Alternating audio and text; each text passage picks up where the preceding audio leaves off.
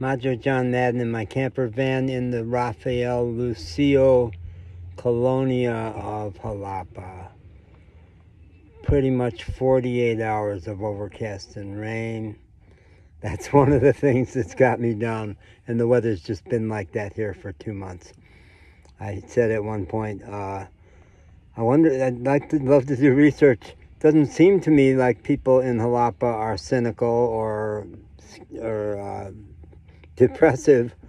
They actually mostly seem kind of defensive about the weather. They blow it off. They say, yeah, the weather's bad, but it doesn't affect them. They just live with it. Well, that makes sense, right?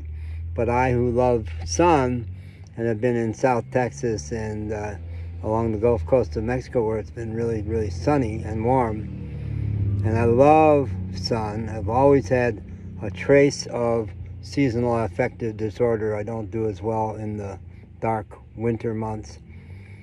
And the last 3 years I haven't been wearing glasses. I broke my glasses and didn't replace them. And so in low light situations, I don't see well. It's all kind of murky. So I don't like that. I was going to introduce this by saying, how do I know what I'm going to talk about? Well, I don't choose it mostly. It's mostly what's buzzing around in my brain and annoying me and saying, come on, write it down or we're going to go away.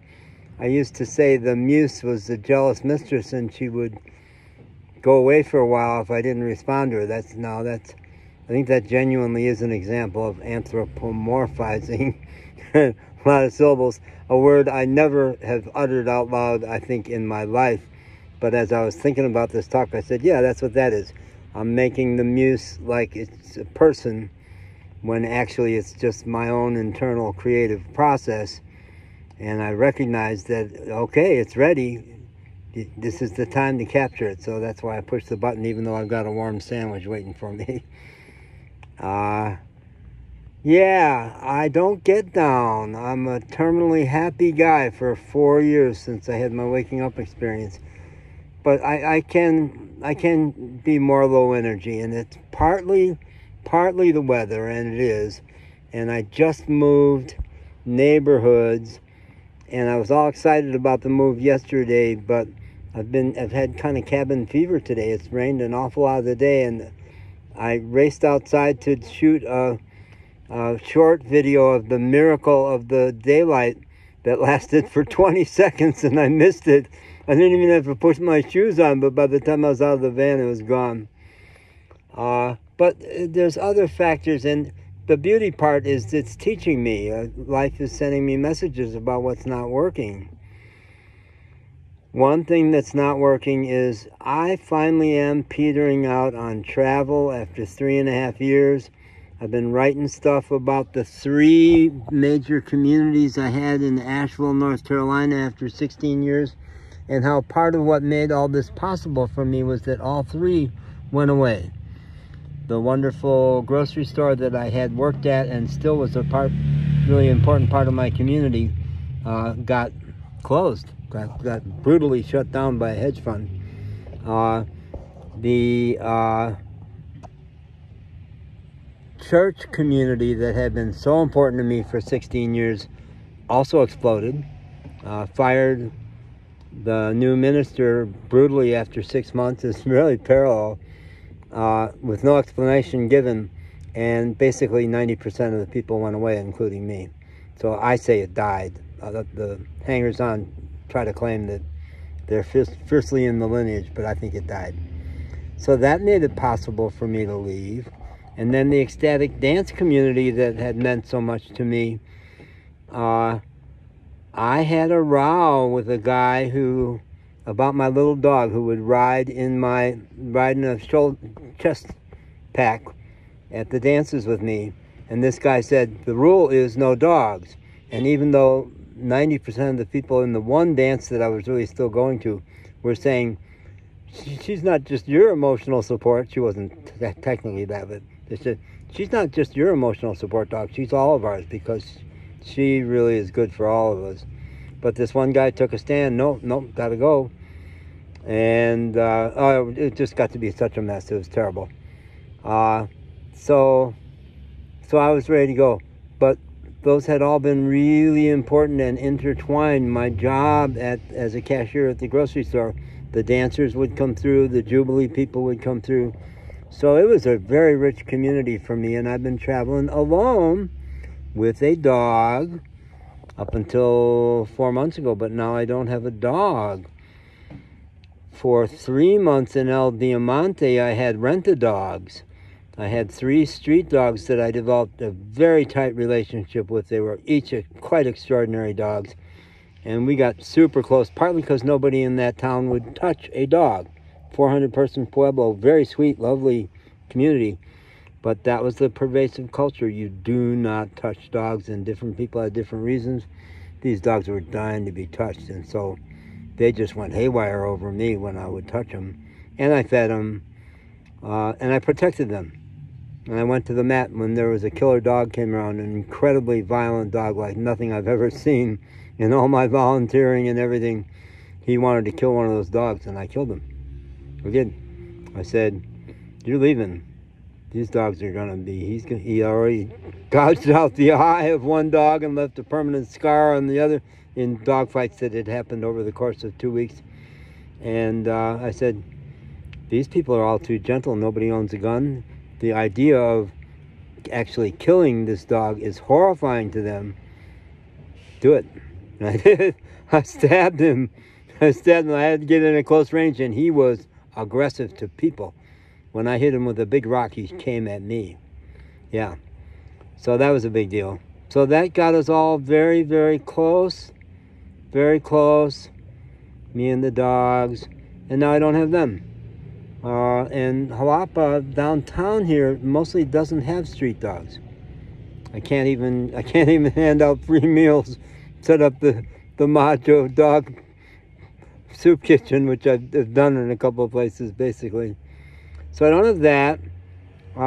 And it's... I more and more have been saying, "Oh boy, I do want to settle. I do want to have a base of operations somewhere out on the Maya Riviera, the end of the Yucatan Peninsula, Cancun, Cozumel, etc. It's a long stretch with many resorts and places in between.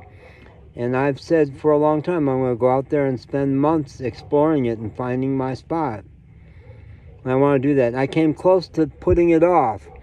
Just even 10 days ago, I was saying, I'm going to Cuernavaca, 4 hours west of here, an hour south of Mexico City, for immersion Spanish training.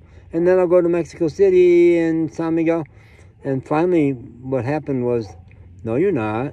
You got to get back to the ocean. You're missing the ocean a lot.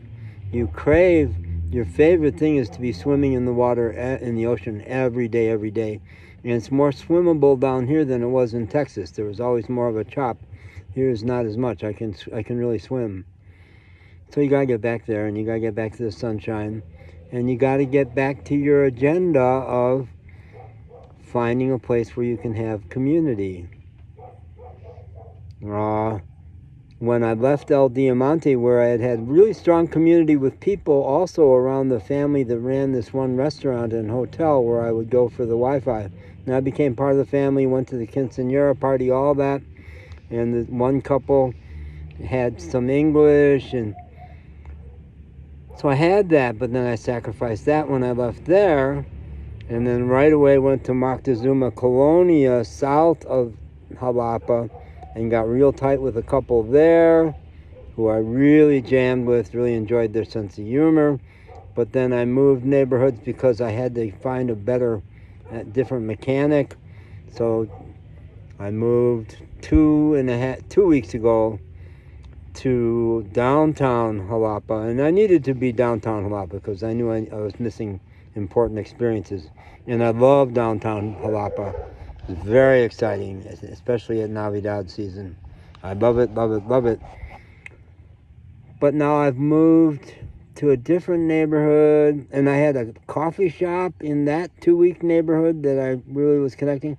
So it's like, oh, it wears me out, bonding and then letting go, bonding and letting go. And I know it's something that I'm being taught, and it can be thrilling, but it's all hitting me at once here, and I'm going, yeah, you get your car, getting my car fixed Thursday and Friday, hopefully, and hopefully it'll leave me some money for travel on Sunday morning. The traffic is so bad around here that with my big vehicle, I don't feel real comfortable driving except for Sunday morning, which is the one really slow, low traffic time. And that's when I moved to this neighborhood yesterday. So, yeah, I'm down. I got all revved up today because I jumped in somebody's shit, and that always gets me charged up. It was one of my Jalapa friends who finally, one too many times, pushed me that I should sell my car. Unsolicited advice, that's a real no-no for me. So I jumped in her shit big time. And lovingly, but big time. And she took it badly, got real defensive, and I mocked her for being so defensive. And then she turned around. It was astonishing. It was astonishing. When I mocked her, I said, you know, when I take the risk of saying big-time truth to somebody, sometimes it pays off. They wake up, and other times they just give me a whole lot of defensive garbage like you just did. And she got it. She got it. She said, you're right. You're right. She turned right around, and whoa, she was amazing. She even apologized for being such a chatterbox and running off her mouth. And I said, you're not a chatterbox. No, that's the way men oppress women, is to claim they talk too much. No, you don't talk too much. I just didn't like what you were saying. So that was all energizing. And then the energy comes down. It's not bipolar. It's just that when it's natural, then when you get super energized, then you get less energized. You know, it's pretty much a physical principle.